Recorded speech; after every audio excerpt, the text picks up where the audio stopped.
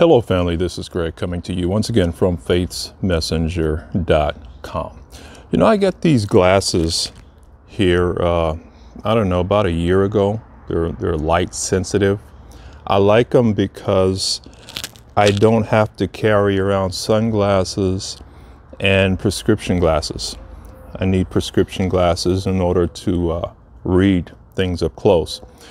These I can keep on all the time, but I noticed that I forget to clean them and things get dark and fuzzy and I'm wondering, okay, what's going on? And then I take off my glasses just to see that they're filthy. So when I clean them and I put them back on, the world looks bright again. Everything is clear. Everything is focused again. And I use that analogy to share with you. Sometimes we can get focused on the mortgage, focused on the kids, focused on the car payment, focused on schooling, focused on things that may or may not be going right on the job, and we forget our main focus.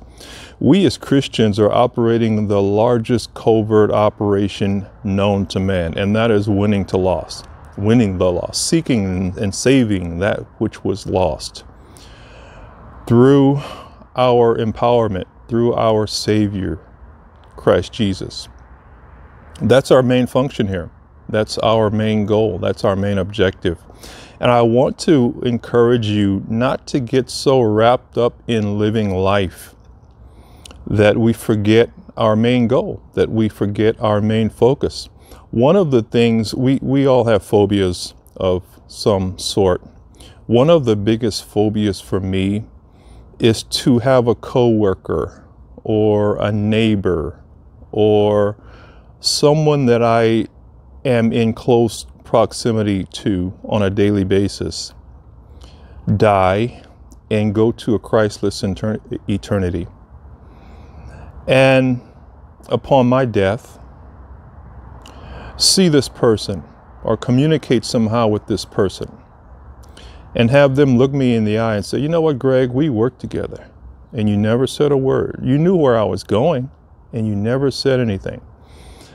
Or to have a family member or to have my neighbor say, you know, we talked about football, we talked about a myriad of different things, we talked about cars, and you never said anything about this existence, this Christ, this Savior. You never said a word, yet you knew that I didn't know him.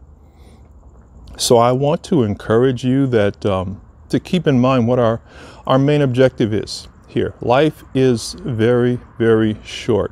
And the older you get, the more you realize just how short it is. Make the most of it. Make the most of it. Be about the Father's business. I'm not saying go to and preach on every corner, but I am saying in your interactions in the market, in your interactions on the job, in your interactions with the mortgage lender, always keep at the forefront of your thinking, okay, how can I weave Christ into this conversation? How can I weave Christ into my lifestyle? How can I show up as a witness to him and somehow, some way convert, speak to, witness to, serve as an example to him, make myself available to him to minister as needed. So I want to leave you with that today, and I want to encourage you, if you haven't done so already, to download our free ebook on encouragement. I wrote this ebook several years ago just as a inspiration, something to inspire, something to motivate, something to support, something to encourage the body of Christ. Many of us are going through a lot of different situations right now, and sometimes all we need is just a little bit of encouragement. So it's a free download, and the link to the book is in the description box below. And with that, I will leave you, and I look forward to seeing you in the next video. Have a wonderful day. Bye-bye.